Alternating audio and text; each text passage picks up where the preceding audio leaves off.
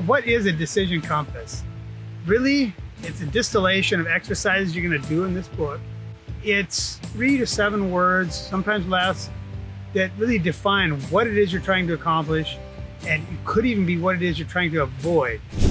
So for example, a decision compass might be rustic elegance, or industrial modern farmhouse. You could be simply using adjectives such as cozy, homey, warm.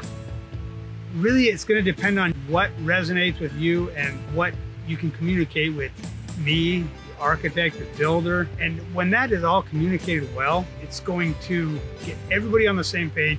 Decisions are going to be way easier, and decisions are going to be much, much better.